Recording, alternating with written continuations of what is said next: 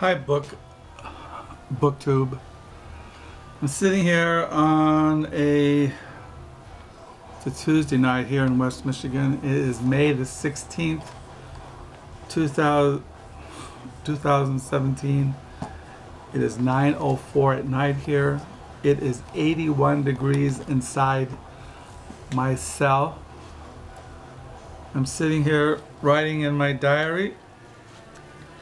I usually don't write in my diary at night, but this afternoon, one of the volunteers at the local library used bookstore, the Book Nook, called me and asked me if I could come in and be there for 6 to 8 tonight, because she wanted to go to some concert with a friend. And I said, sure, I can spend 2 hours there at the Book Nook. So that's what I'm writing down here, what I did at the Book Nook. What I did at the Book Nook is I read, I've been reading all day, all afternoon, and this evening, this new biography on the writer Harry Crews, Blood, Bone, and Marrow, a biography of Harry Crews by Ted Geltner, Geltner.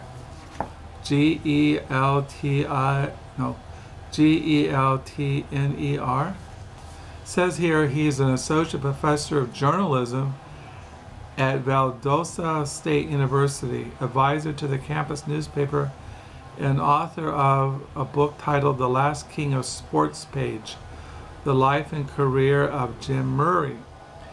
He worked for 17 years as a writer and editor at a number of newspapers, including Gainesville Sun, the Scranton Times Tribune, and Ocala Star Banner. I've read 45 pages of this biography, and I'm really enjoying it. It's a very straightforward narrative about the early childhood of Harry Crews. I'm up to the point where he went into the military when he was out of high school, and right at the end of the Korean War, and he decided to go to college on the GI Bill, and that's where I'm at. But it's very interesting. I like reading biographies of writers, even though I'm not a professional writer. I think I've read countless biographies of writers. I'm always reading biographies of writers, poets, artists. But anyway, so I was reading that, and I got at the Book Nook for volunteering tonight. I brought home Emile Zola's novel, The Earth. I don't have this one. I have a huge collection of Zola's novels. And I also brought home Edgar Allan Poe, the narrative of Arthur Gordon Pym of Nantucket. So I brought home these for our library. So yeah, I went to the Book Nook. It was kind of quiet. I left 10 minutes early. I didn't really stay until 8 o'clock. There was nobody there. So I read, listened to music, wandered the store. And then I came home and Carol had gone to work, and so I've been listening to music and messing with the computer and waiting to go to bed. I did get in the mail a book this afternoon that I ordered last year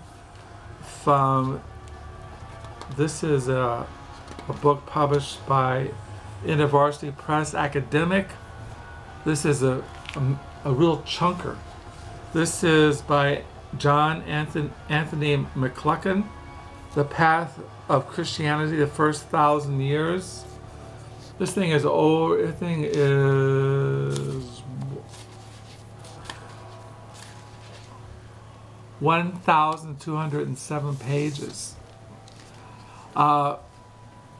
Those who know me know that that when I was in Bible college, I studied church history for 4 years, and then for 3.5 years in seminary in Jackson, Mississippi, at Reformed Theological Seminary. I studied church history, ancient history, medieval history,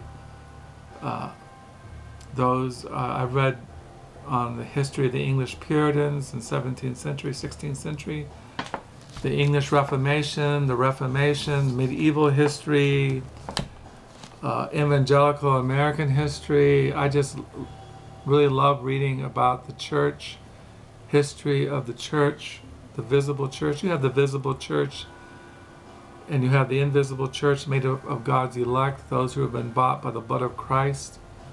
They make up the body of Christ, the bride of Christ, the invisible church. You have the church here on earth, which is a church in humiliation, and you have the church in glorification that are reigning right now with Christ in heaven. So yeah, I was really excited to get this. John Anthony McGuckin is a world famous, renowned scholar on early Christianity, and I look forward to digging into this. Every year, I'm always reading church history of some kind, and so I'm excited to get that. Like I said, it's a chunker. And this morning I read for morning devotions, Scripture as Real Presence, Sacramental Exegesis in the Early Church by Boersma. So I was really enjoying that. So, and this afternoon I had to go out and do some errands. I went out and got a new pair of shoes, and I went to a garden center to get some fertilizer for my wildflower garden, and I don't know. I stopped at a thrift store and I found 2 books. I found this novel called The Clearing by Tim Geltner. I thought I had read this, but when I went to my library thing, it wasn't catalogs. It was a book I didn't have in our library, so I found this novel, The Clearing. But it looks familiar, so I don't know. So I got that, and then I found this book called Remembering Jesus, Christian Community, Scripture, and the Moral Life by Alan Very. I don't have the cover, it's a used book, but it looked pretty. I'm really into Christian ethics, how we are to live as Christians in this world, our behavior. So yeah, like I said, I'm writing in my diary. I'll probably read some more of the biography of Harry Cruz. Tomorrow's a Wednesday. Probably tomorrow I'll work on my flower garden. I gotta plant the seeds. And so I hope you had a good Tuesday. I've gone down to thrift stores. I don't have any more books coming in the mail. So yeah, I don't know what else to communicate. I did get the new Nick Cave and the Bad Seeds CD in the mail today. But yeah. So I suppose I'll close, drink some water, wait for darkness to fall. Tomorrow's a Wednesday. Existence keeps flowing by. Thank you for watching. Until next time, bye.